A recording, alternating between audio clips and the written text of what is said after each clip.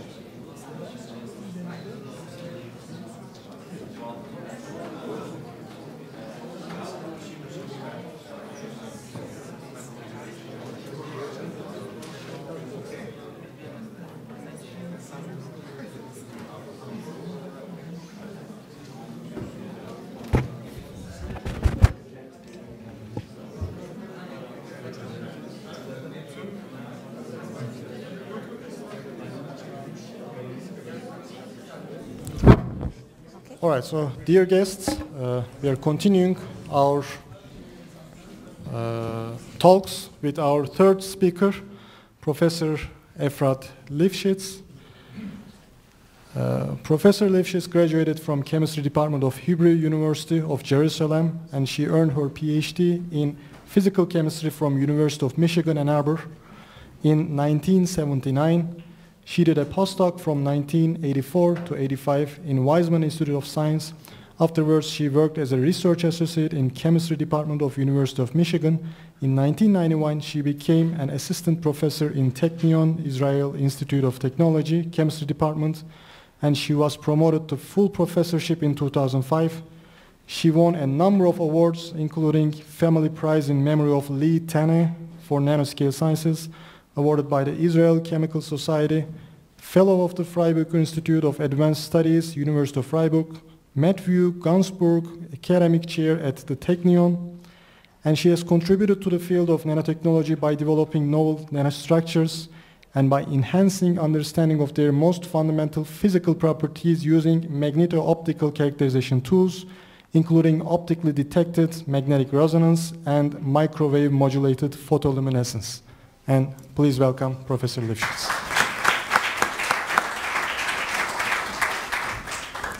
So thank you very much for the kind introduction. So before I start my talk, first I want to thank the organizers for inviting me, for giving me the honor to come here.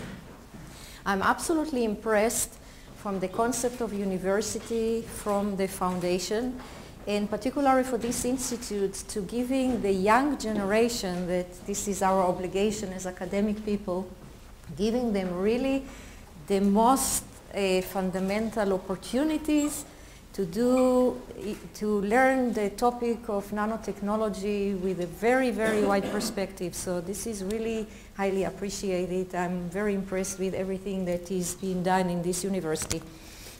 So I'll go to the topic of my talk, and it's very specific, but I will start with very general things. I like to talk about spins in nanomaterials. This is a topic that for some reason is left aside, but we have to remember that this becomes an extremely intriguing topic because of the interest in quantum information. Many of the materials that we are discussing are potential materials for these properties.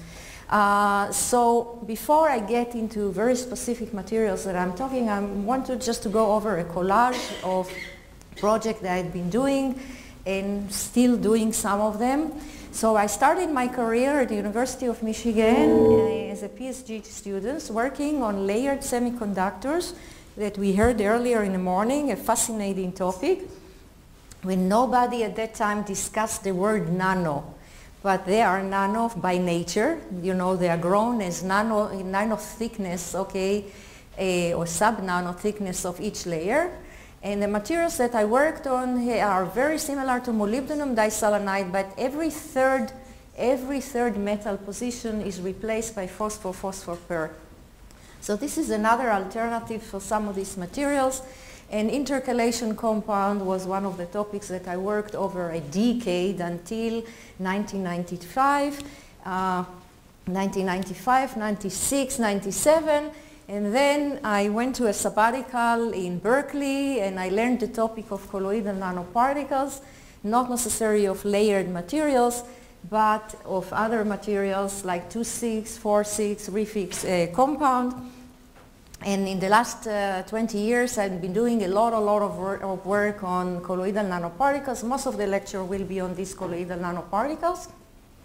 But using the expertise of colloidal nanoparticles, I go back to some materials that are historically, you know, had been studied so far a lot, including perovskite materials, these layered materials. So we prepare them today both in a classical way but also as colloidal materials as well. So I won't be able to discuss everything today. I will give you some examples of these perovskite materials.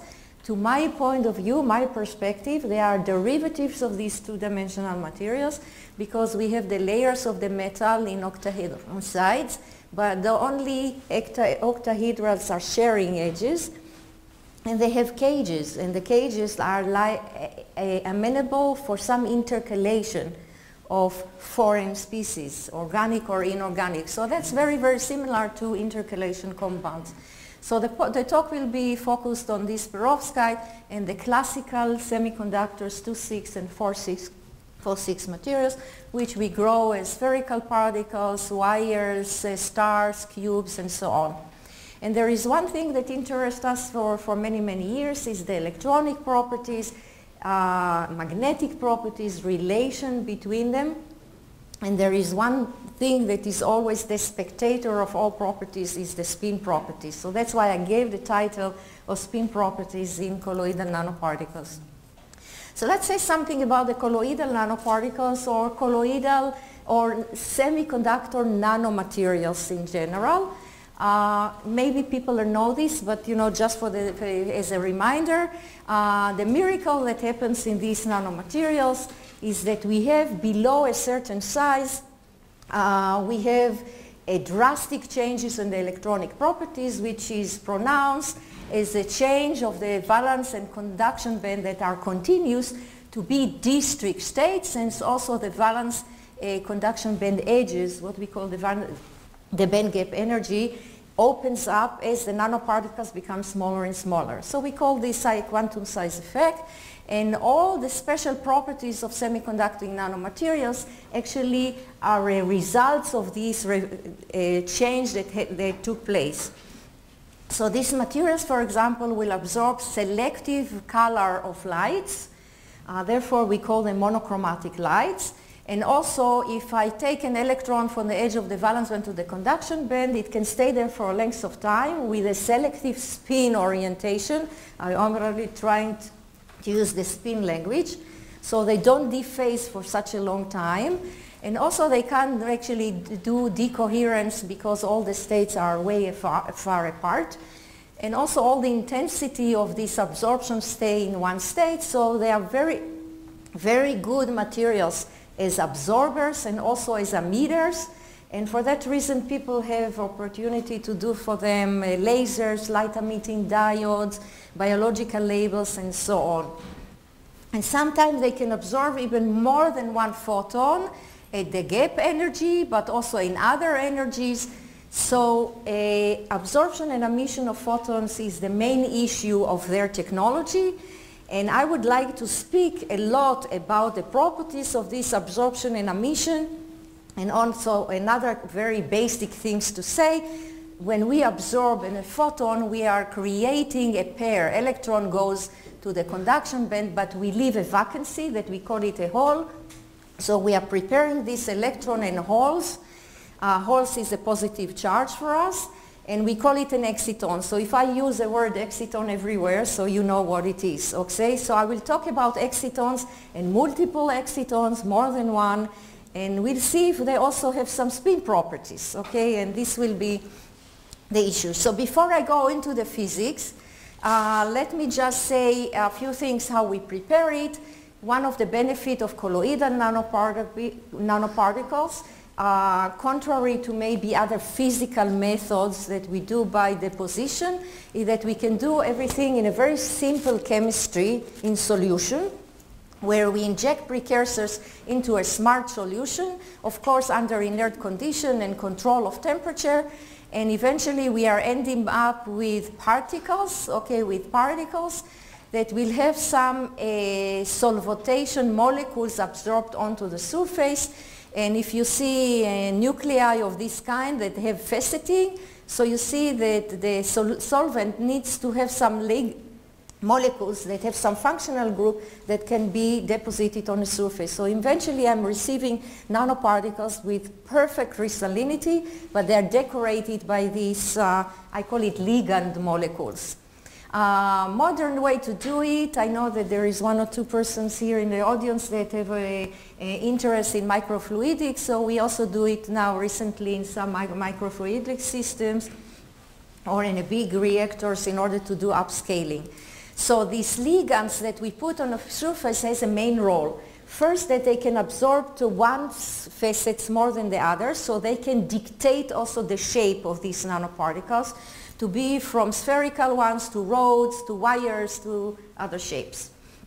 Secondly, they give me opportunity to make a connection between these nanomaterials and the outside world. So if I want to bound it to a biology moiety, so I'm putting some functional groups on these ligands here. And if I want to dissolve them in a polymer to do some composites and so on, so they are dissolvable, okay, in solvent. Or I want to print them, you know, for solar energy, for example, on flexible substrates and so on. So the ligands are the mediator between the nanoparticles and the outside world.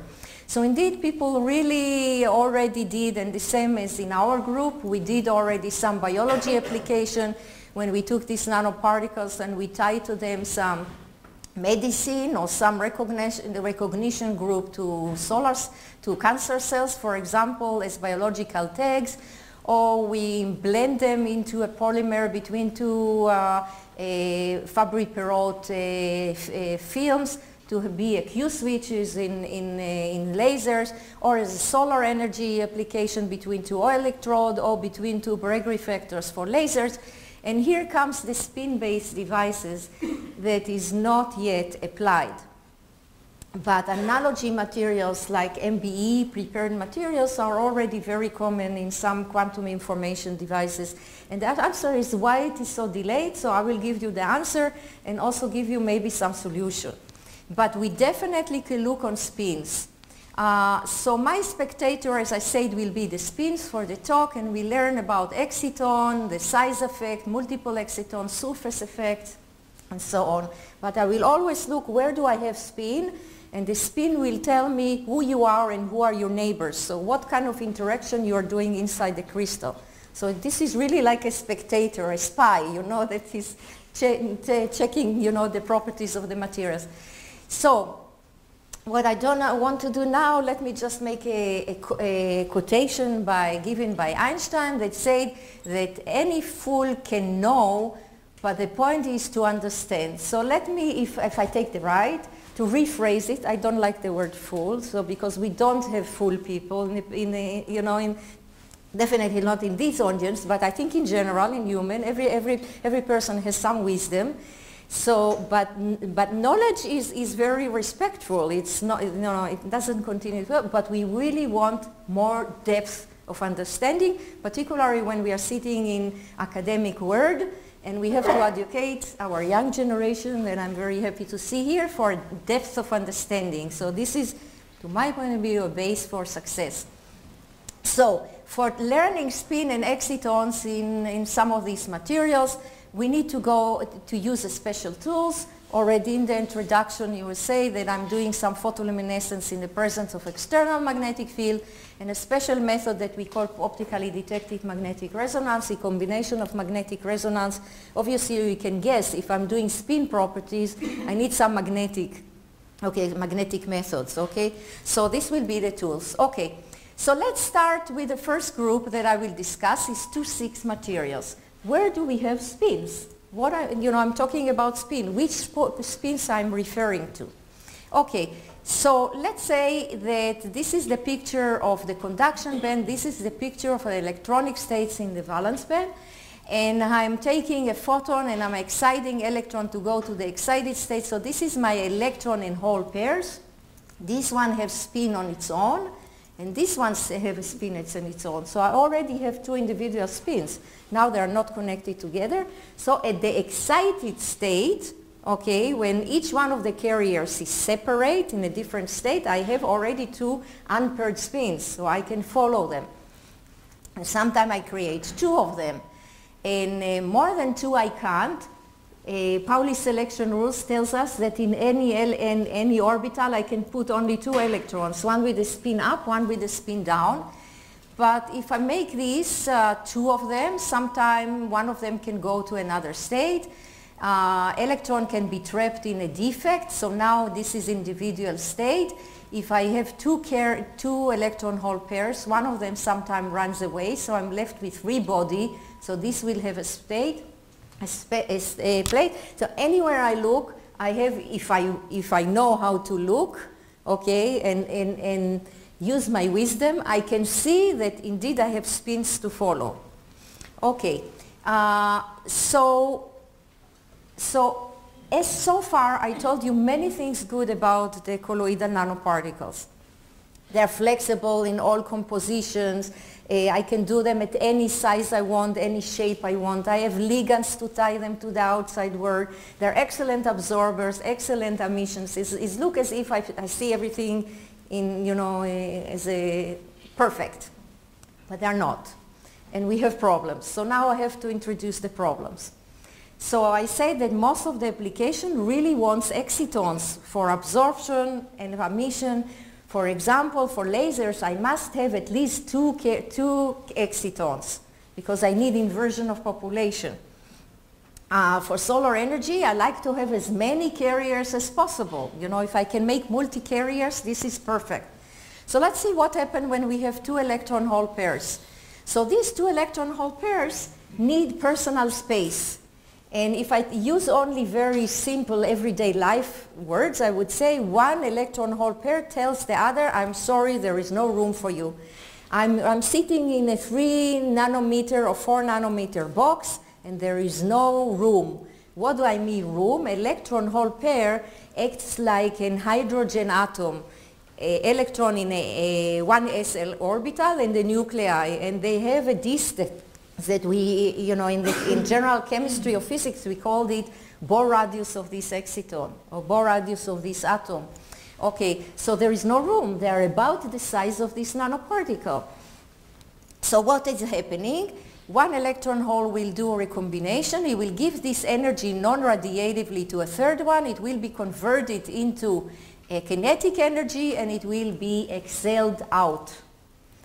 At the very same moment, if I look on the emission of only one nanoparticle, I lost the recombination of this because it was reabsorbed immediately, and this one is now outside, so it can recombine with the whole. So I have silent. Nobody emits at this stage. So if I really measure it, I had intensity, it went to 0, intensity, it went to 0, intensity, it went to 0. It's like a lamp that, a light, light bulb that's about to die, it blinks. So we call it indeed blinking. And can you imagine that you want to do a laser from these nanoparticles and they have a tendency to blink? Or, that you want it as a quantum information device and it blinks, so definitely this is deleterious, this is impossible. So of course chemists need to give the answers because in the physics, coming from the physics side, this is so inherent that you can't overcome it in other way. Only to make a comment, I told you about these ligands. So in the past, including myself, but definitely most of the theoreticians would have told us the ligands on the surface has nothing to do with the fundamental physics of these nanomaterials. It's a soft material. It's a soft materials. It's only 40% coverage on the surface, and not all, not every site in the surface is covered. But we discovered in recent years that this is not true at all. And maybe this extra carrier even can go to one of these ligands. And also the ligands play a major role in some of the electronic properties of the materials. Okay, so what could we do? So here we come, particularly with a chemistry background, and we say maybe we can do a smart engineering, so we will suppress the blinking effect. So there are few solutions. We want us to be in a situation that we don't have this intermission and we have continuous output of emission and absorption. So the three alternatives that people are giving in recent years is to do actually more complex structures, what we call core and shell. It's like an onion. So we either do a core and a shell of another semiconductor, or that we do a core and additional layers in between, or also giant core and a shell. One of them should be a little bit larger. So what is the idea? The idea that we will create a situation that we give a little bit more personal space, at least to one of the carriers. And once you have two pairs of electron and hole, this one recombined, the other one has a little bit more space. It can also penetrate into the shell. At that moment, when we do that, we are reducing the extreme column interaction between two pair of electron and two pair of hole, because some of them can distribute to the shell. So we are reducing these strong column interactions, and immediately we are reducing some of this blinking effect. By the way, I forgot to say that if one carrier is actually ejected outside completely to infinite, we call this Auger process, and some of you may know this process. So I need to do something to suppress Auger. So Auger is the main reason for this blinking. So indeed this works, but it even works even better that this is the invention of our laboratory from 2004, I think was the first paper, that we do core and we do shell, but in between we put alloying composition between the core and the shell.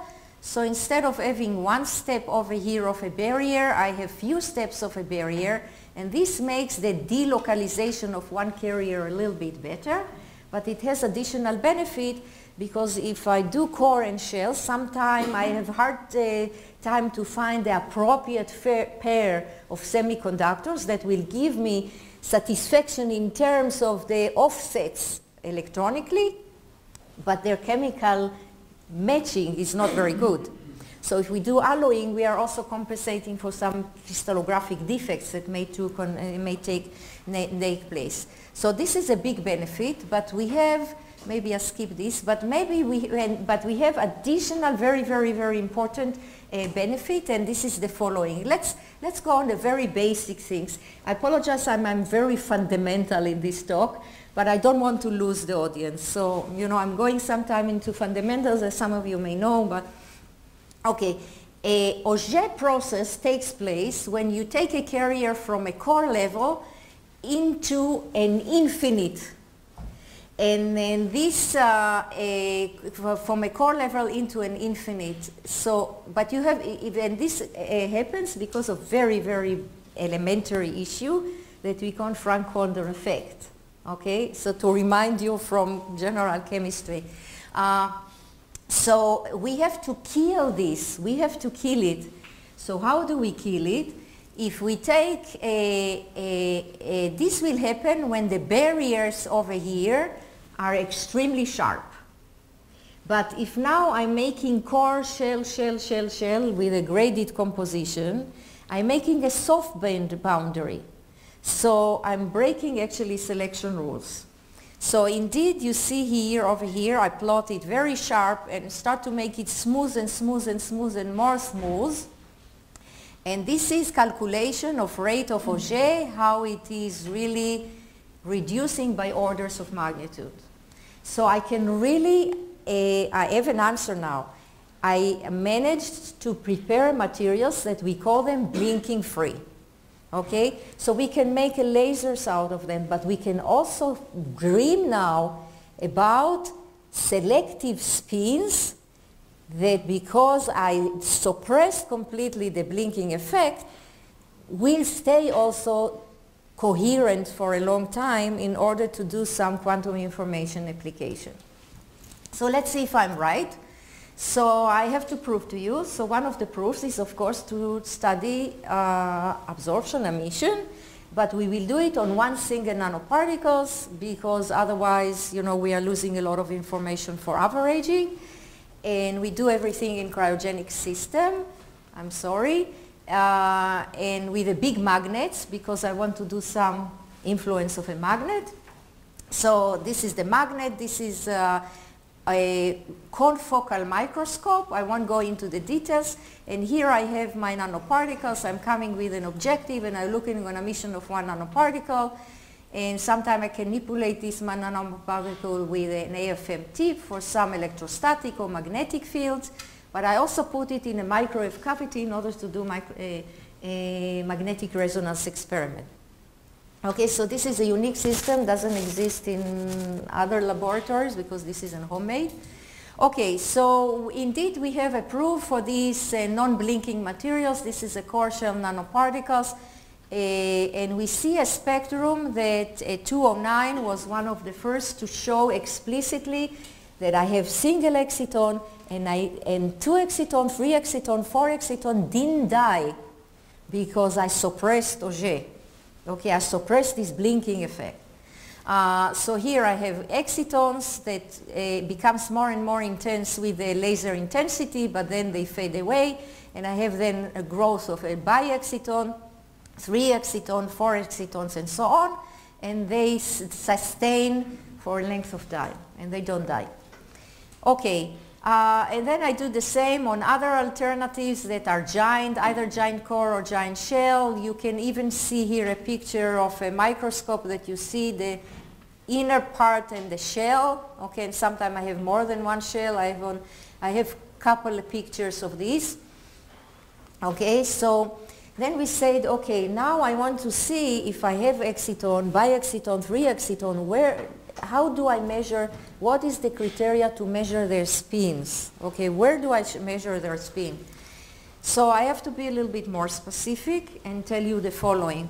So this is my exciton. This exciton, before I plotted to you one line of the valence band, one line of the conduction band. This is naive. It's not true. These nanoparticles, an electron and all, are actually like particles in a hydrogen atom. But hydrogen atom, I'm looking only on the on one electron, but here now I have 2 carriers, electron and a hole. So they have a lot of type of interactions. So one of the type of interaction they call exchange, and the other one it has to do with distortion and crystal field. So actually it's not only one line, but they will split into many different lines, not going into depths of it. The only important thing that eventually I have only one layer that can emit by selection rules, and this level also can split in the presence of external magnetic field into the sub-levels that each one of them is one specific spin orientation. And it will have, when it goes to the ground state, it will have either circular polarization or in one direction or the other. So that's how I am measuring the orientation of the spin, okay? Specific orientation of the spin will give me either circular polarization emission to one direction or to the other. In terms of spin electronics or quantum information, in quantum information we are searching always for two opposing conditions, 0, 1, 0, 1, okay? So for me, a spin in one direction and spin in the other direction can be mimic of 0 and 1, or linear combination of the two spin orientation and another, okay? So I can either see linear polarization, I'm sorry, I keep on, okay, either I can see linear polarization when they are mixed, or circular polarization. Both are okay. This is two opposing direction. This is two opposing direction. Okay, and I want them to be open up as much as possible. So my quantum information signal will be as clean as possible. Okay, what will bring me a large energy difference between two opposing information? I need it to be as open as possible. Okay, so we have a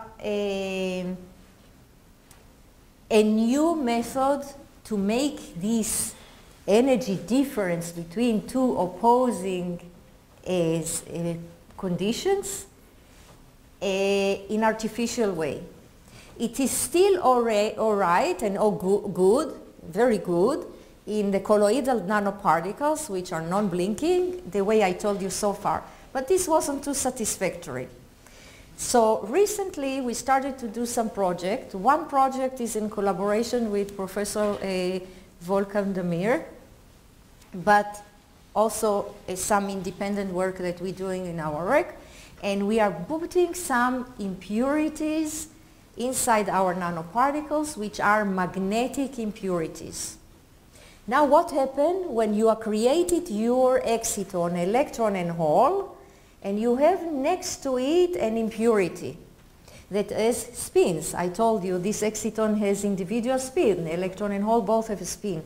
So it turns out that once you turn one exciton on, okay, by a laser, a spin, this is a spin, individual spin or many spins, whatever we select, this exciton plus and minus now introduce directions, selective directions. So all the spin in a surrounding are immediately orienting themselves to be parallel or anti-parallel, or parallel or ferroelectric or anti-ferroelectric, magnetic, I'm sorry.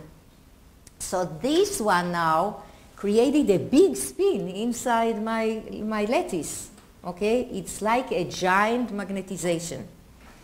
And this giant magnetization works as a feedback on the exciton to keep his two spin directions opposing, as if I put an external magnetic field. Five minutes? Oh, I'm sorry. Okay, I have a little bit more. Okay, so I have to keep myself. So I'm really creating internal giant magnetization. Giant magnetization means also that I'm changing a G factor. I don't know if everybody knows what is a G factor. G factor is a menological factor. This is for those of you that have done NMR, ESR. This is like a chemical shifts of this kind. This is a factor that actually check the influence on the magnetization. So this we have to keep. This is a factor that we'll follow, and also long coherence time, because if two spins energies, two spin states are far apart, there is no way they will mix. So each one of them will reserve selective direction for length of time. We call it coherence time, okay, coherence time of this. So this means memory for a length of time, okay, clearance and no mixing in information, and this is very, very important. Okay, so one more that is important, how this happens. Actually, we have a complete interaction of the spin, either with the spin of the electron or of the hole, or with the spin of the electron, because my electron was in orbital of the type S, the hole was on an electron of the type P, so we call it SPD and the manganese has, or manganese or any another magnetic impurities have d orbitals. So we call it, just for the professional terminology in the literature, SPD interaction, okay? So for those of you that follows the literature. So indeed we did these core shell materials because we want non-blinking, 0 dimension, 2 dimension, 1 dimension. We can put the manganese impurities selectively here or selectively here. And that means that if I'm delocalizing one carrier, that means that I can learn selectively the interaction between the electron spin and the guest, or the hole spin and the guest. And most people don't do it in this way around the world, but this is what we did. So most of the data I will show you on the 2D, but we have complete sets of many things. Okay, so you can even see that we did a scan TEM of some of the materials that we did, and I don't know if you see because of the light, but we can really monitor the very, very low level of impurities and where they are located in the core or in the shell. So we have very good control of it. Okay. So how do I learn about this interaction to prove to you? I told you the story, I gave you the answers, but how can I follow a giant magnetization, G factor, the specific interaction, electron and a guest, hole and guest? How can I do it? Magneto-optics. Okay, so what do I do? First I can do photoluminescence only as a function of temperature. Why it is important? This is the undoped, this is the doped materials. You see this is the emission, this is the absorption. There is a big Stokes shift. Where the Stokes shift comes from? Because I'm wasting energy to take electron, my exciton, and coupling to it a guest spins costs energy.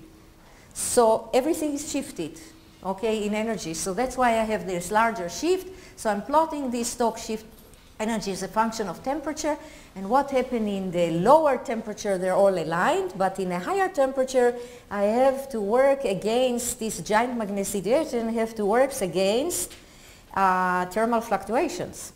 Okay, so I'm plotting it over here, and I'm using an equation, theoretical equation. People that are more professional in the audience, it's called a Brillouin function. I'm using this equation to do the simulation, and I'm coming up with the fact that I have effective spins of 14 and up to 26. It depends on the size of the nanoparticle and so on. Tesla. When I did my experiment, I put 3 Tesla, 5 Tesla. It's even more that I can generate in my instrument in the lab. It's a huge internal magnetization, huge. Okay, one guest atom can do it.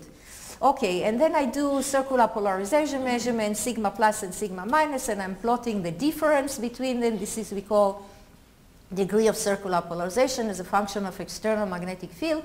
And I'm receiving now a giant magnetization between 6 to 8, depends on the size of the nanoparticles, when without impurities, this is 1, 1.5.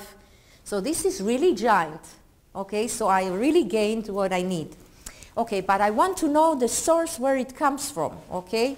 So the source where it comes from, it really, I had to fit this function to this expression, and this energy over here is given by the Zeeman interaction, sometimes diamagnetic shift, and this is the terms that tells me what is here. Alpha is the coupling between electron and a guest. Beta is the coupling between hole and a guest. In this expression, it's together in this experiment. And I want to know it separately. Okay? So what would I do? I do a little bit more complicated experiment, and we call it optically detected magnetic resonance. Somebody knows in the audience using optically detected? No knowledge. As you hear, it's a magnetic resonance. Magnetic resonance example is NMR, nuclear magnetic resonance, ESR, electron spin resonance. And in a previous lectures of Professor Onaral, she mentioned the MRI, magnetic resonance imaging, that maybe from practical life most of us know what it is. It's based on the fact that you follow spins, okay? and you do magnetic resonance. What is the magnetic resonance? That you do flip-flop. The spin was with a pole to the north, and you convert it to, to the south. That's what you're doing. And this energy depends on the surrounding.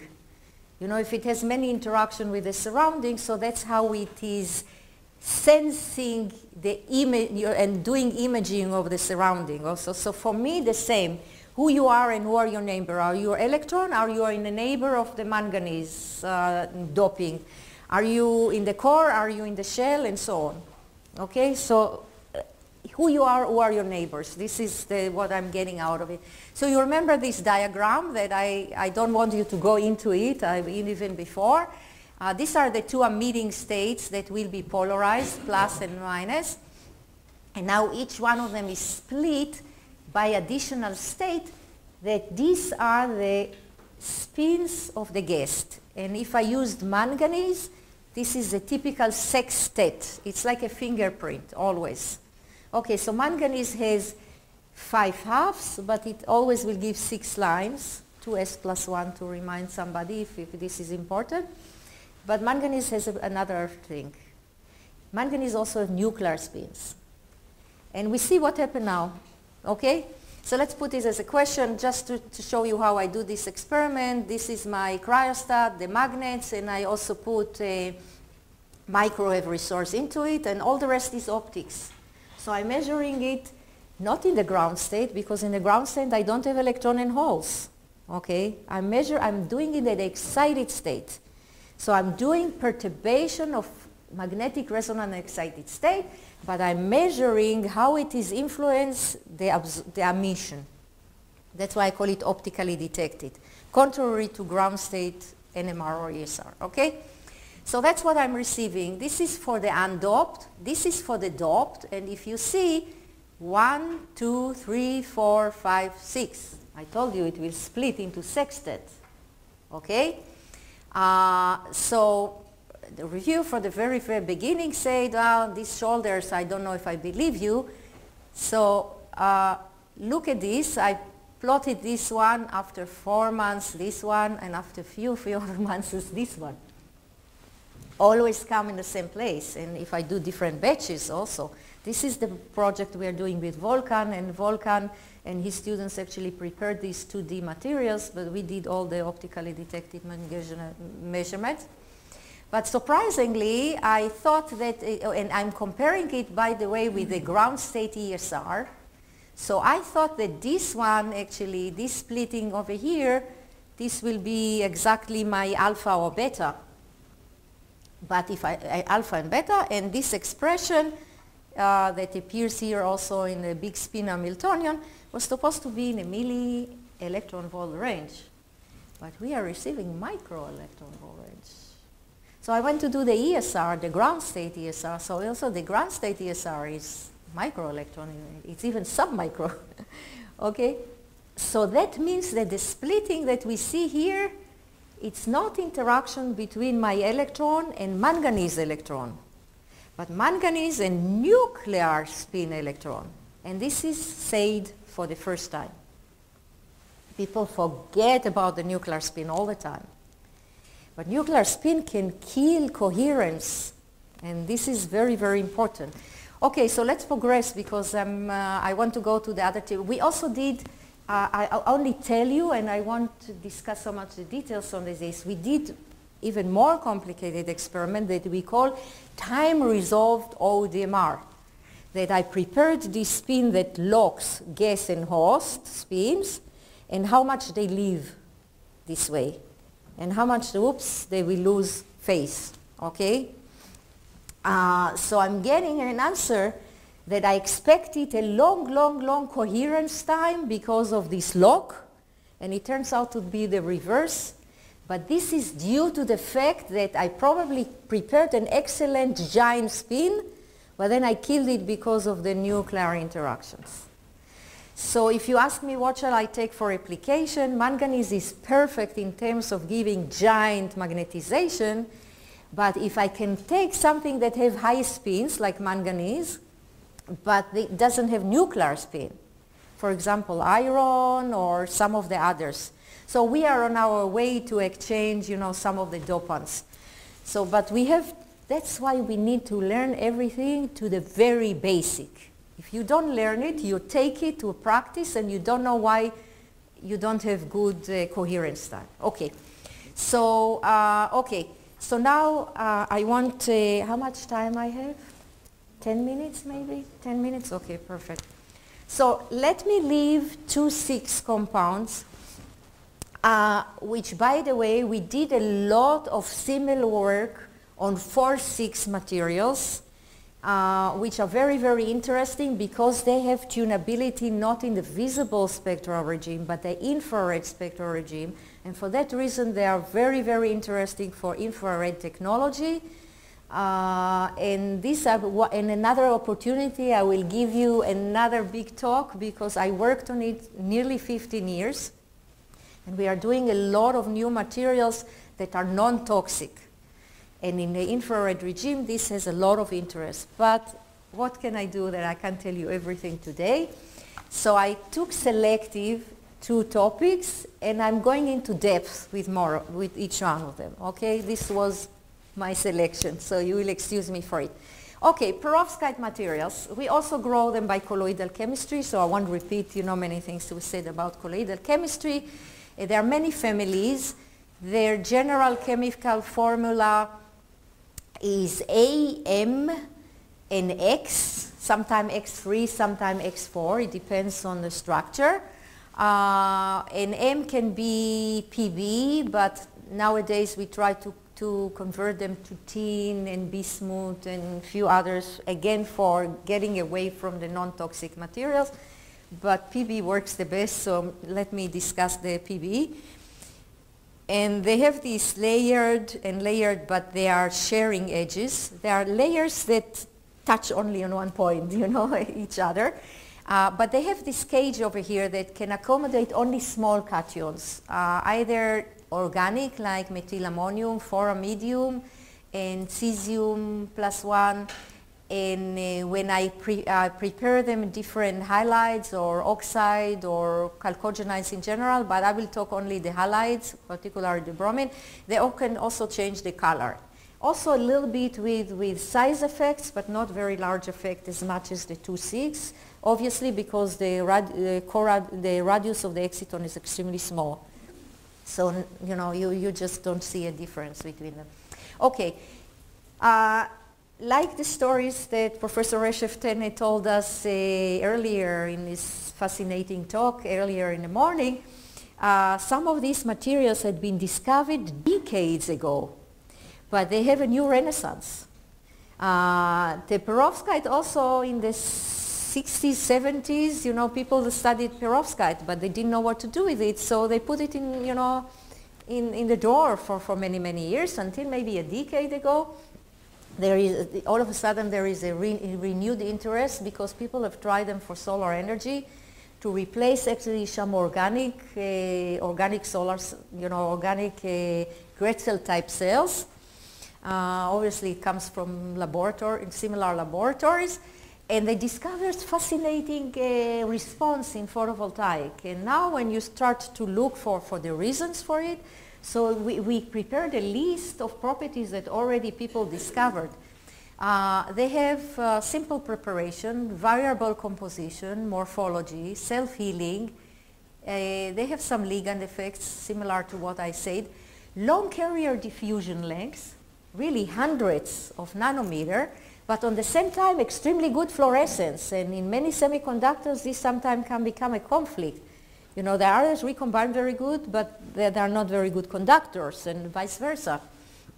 Tolerance to defects. I personally don't believe that they don't have defects. Such heterogeneous materials without defects, this is probably impossible, but for some reason, the carrier that needs to travel in the valence band conduction band just doesn't feel it. And I may give you some of the answers for it. Electron phonoline coupling to make some polarons, small exciton binding region already, ferroelectricity in some of them, not in all of them, and more and more. So we have to understand where all this comes from, such a contradicting. So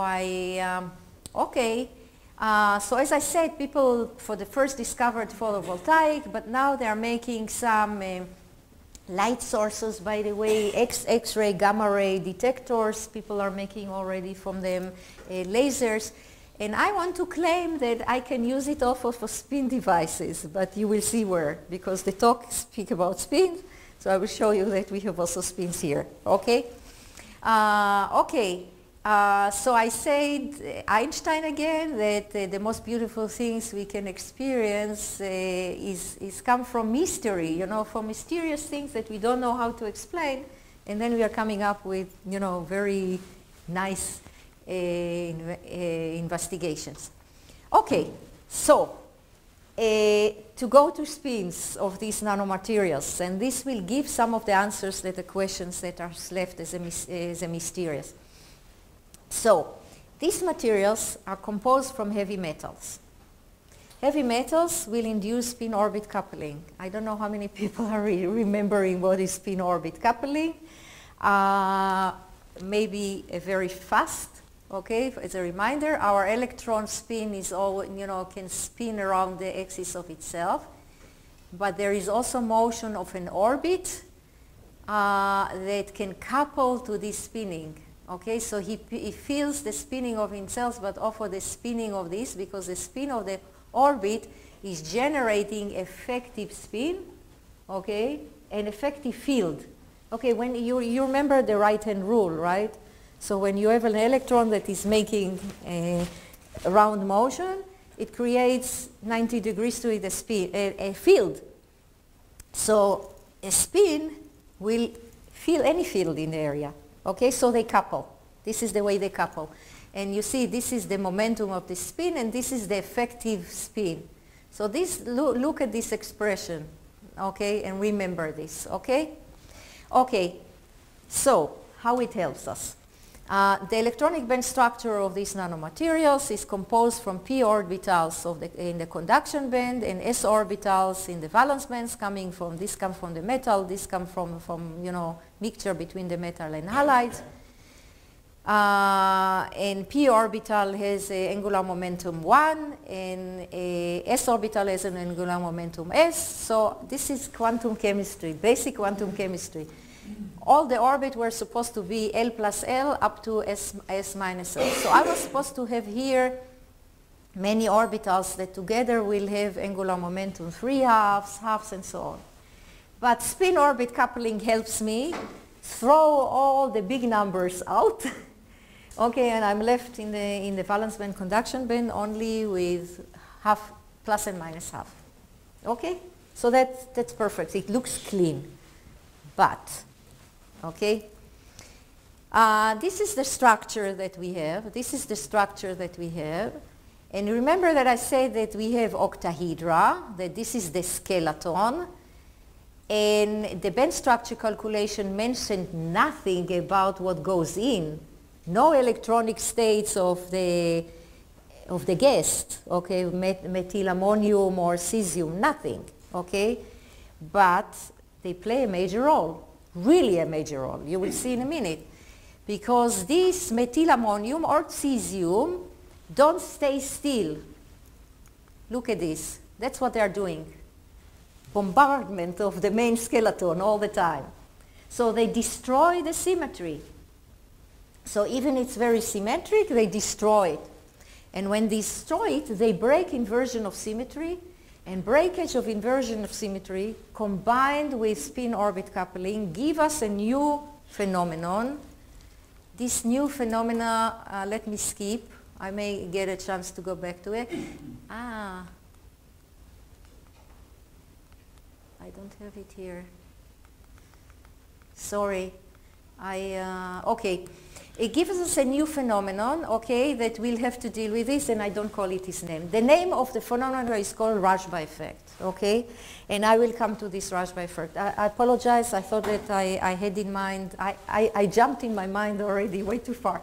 Okay, so we do photoluminescence and magnetic photoluminescence of these materials only to pay your attention to one very important thing. This is still not nano, but we compared it with bulk crystallographic materials, And you see that I have the reflection and emission, and I have a small bump over here, and also over here. So when I blow up, you see one here and the main one. And this is an exciton of first order, one exciton, but also an exciton of a second order. You remember that I say that I can have exciton and biexciton and so on. So we see them. Okay, so first of all, we see them. Okay, it's very, very good.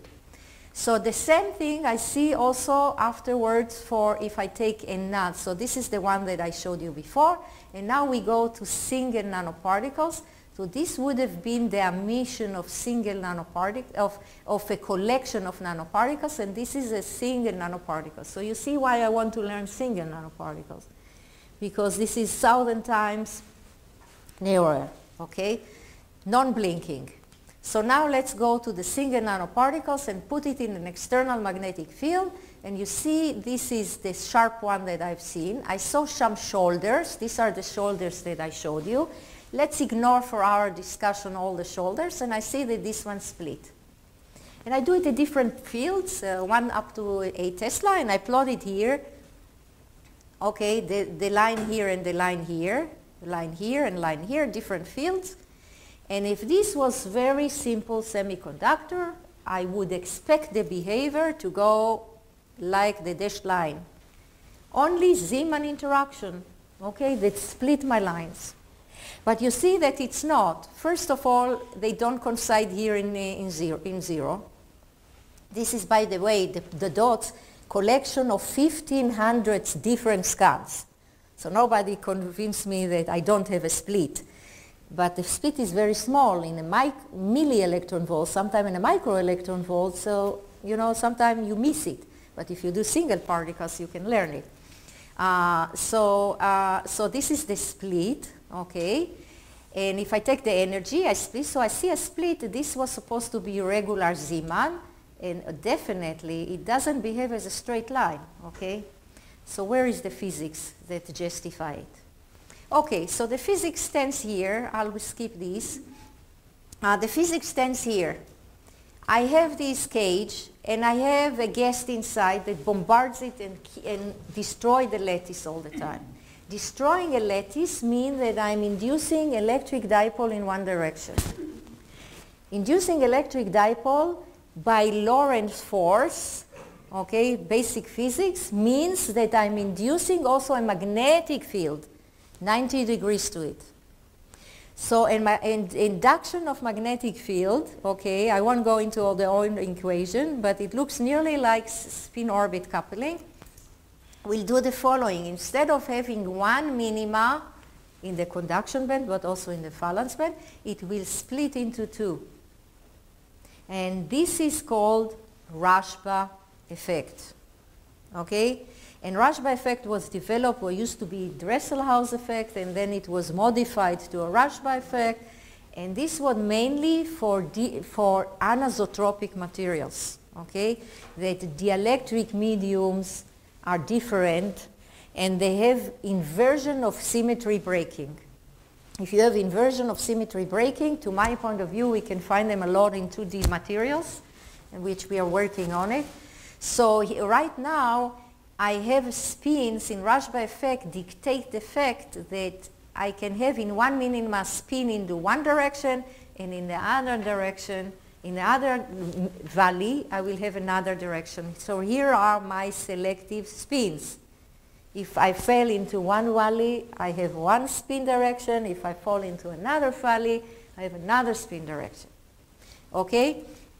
So this is the two valleys in the conduction band, and this is the two valleys in the valence band. Splitting is a little bit shorter, but the spin here only match this one. So I can have only this going back to the ground state to save spin selection rules, that I don't flip the spin.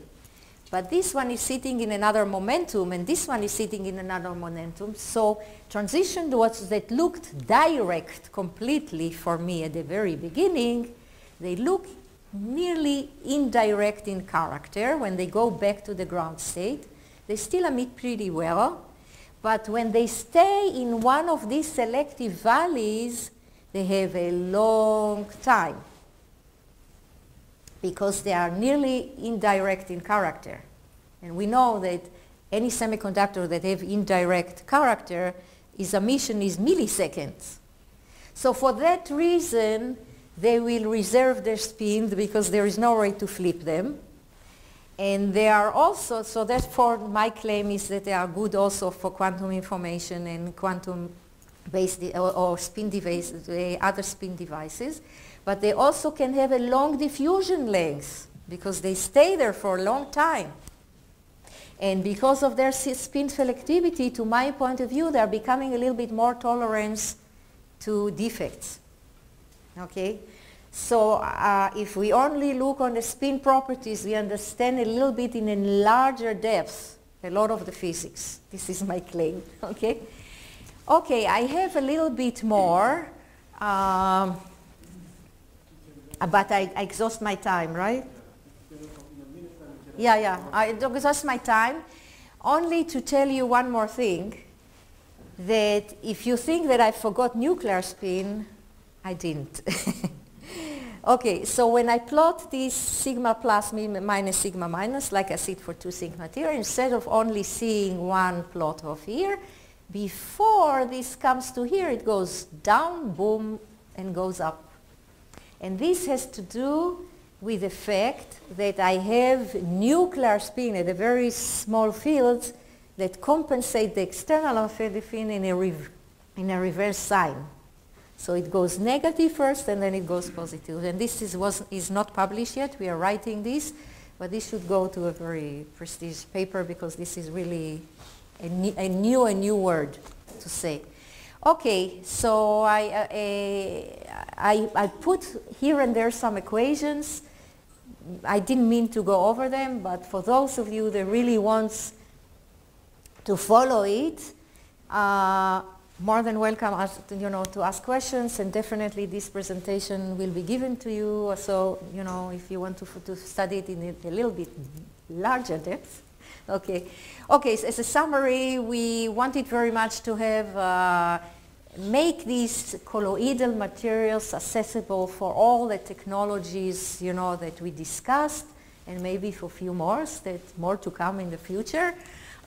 We must use these protected nanoparticles, core shells, not only because of the chemical protection, but also because of the significance of suppressing Auger. Okay? So we are really nearly suppressing Auger. We can enhance magneto-optical properties by making dopants of these nanoparticles, which we proved it by optically detected magnetic resonance. And for the other materials, the perovskite, we have this special Rashba effect that, to our point of view, can dictate many of the mysterious conflicts, okay, that we discussed in the nature of these materials, which makes them really, and more to come, investigation in this direction on spin interaction, electron interaction, and nuclear interaction in many of these materials. And some of these properties are already investigated also in the other families of materials. So I selected two families in a more explicit way to bring to you. So I thank you very much for your attention, but before, of course, I have a list of many graduate students that contributed, and some of them are here in the picture, not all of them. And I have a few very good collaborators that we did a lot of the work together. Maxim Kovalenko with perovskite material, Daniel van Beckenberg for some of the II-VI materials, Andrew Repo for the theoretical issues, but also Shasa Efforts for the theoretical, and Volkan, as I mentioned to you over here. So thank you very much for your attention.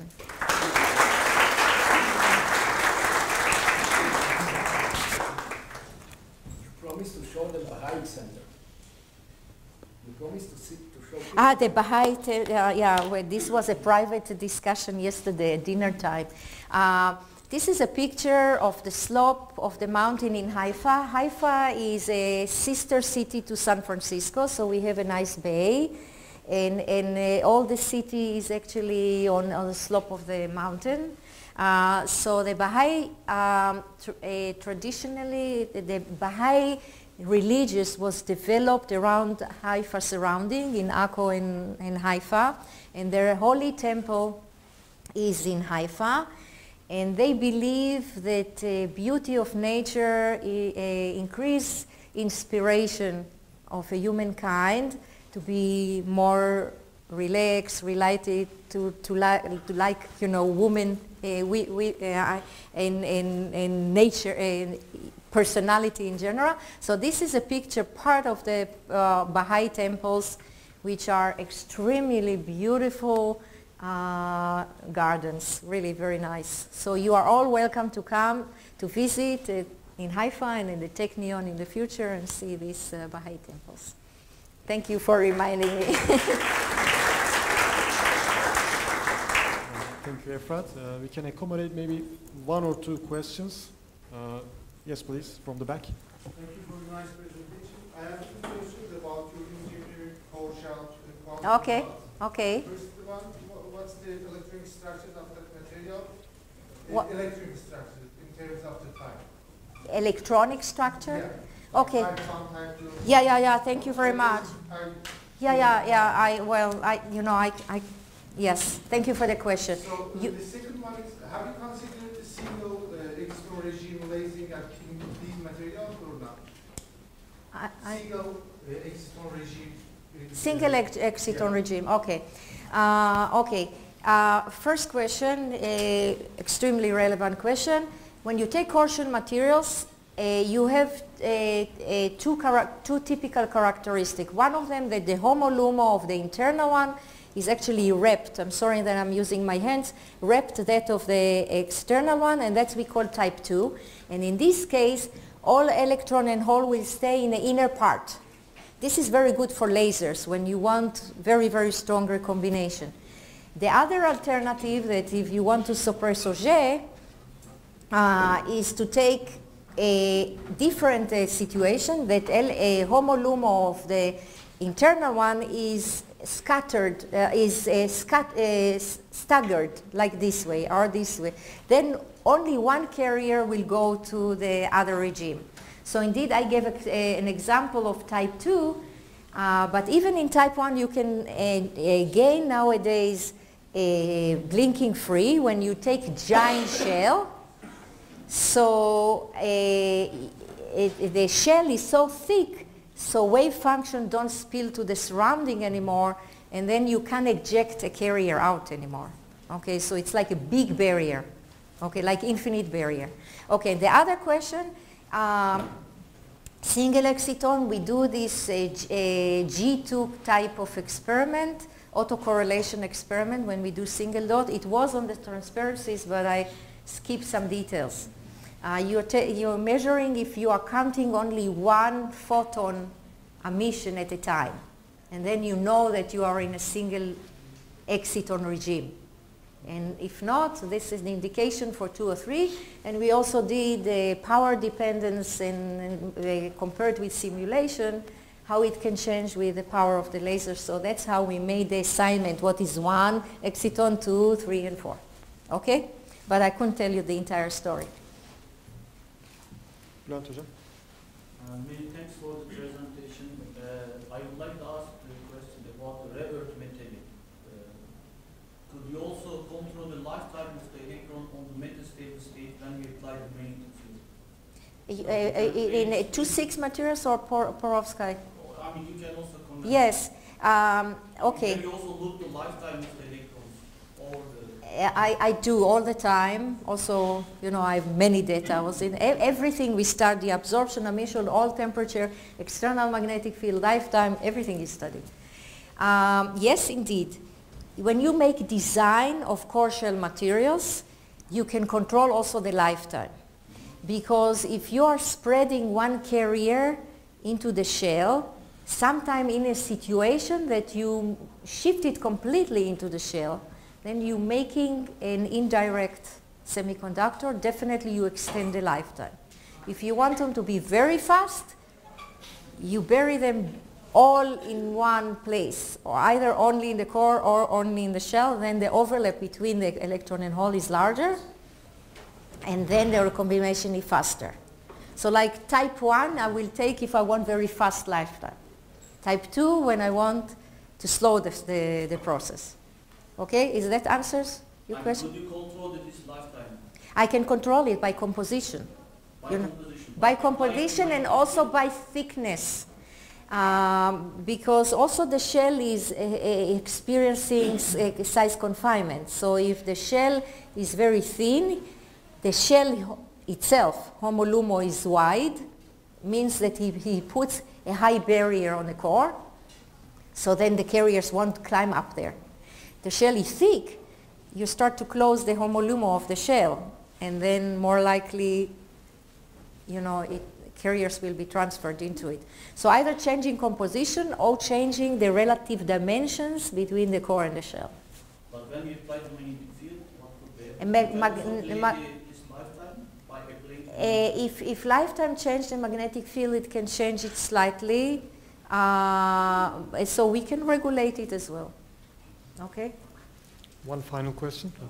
So I'm a little bit confused about the Rashba effect. Rashba, yeah. Perovskite. Yeah. What breaks the inversion symmetry? Break the inversion symmetry? The lattice was either tetrahedral or orthorhombic. By the way, perovskite suffer from phase transition, but we worked only at low temperatures, so it was only one phase. Those experiments performed for low temperatures, but particularly this material, they go to be the same phase until room temperature, and they send everything after. So we didn't suffer from it, but just as a comment. So orthorhombic have inversion of symmetry. If you are distorting the skeleton, okay, now they have a unique SESIC, so they are breaking inversion of symmetry, okay. When you break inversion of symmetry, so you're looking in one direction and the other, it's not symmetric anymore. Okay. So that's why the results you showed performed at low temperatures. At low temperatures. Okay.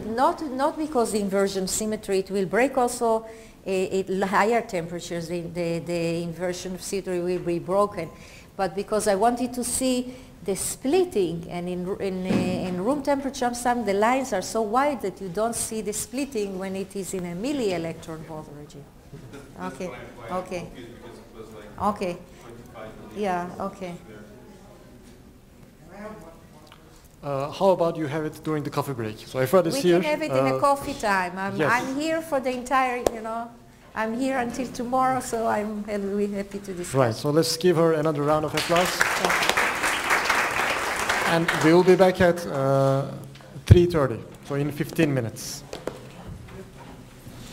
I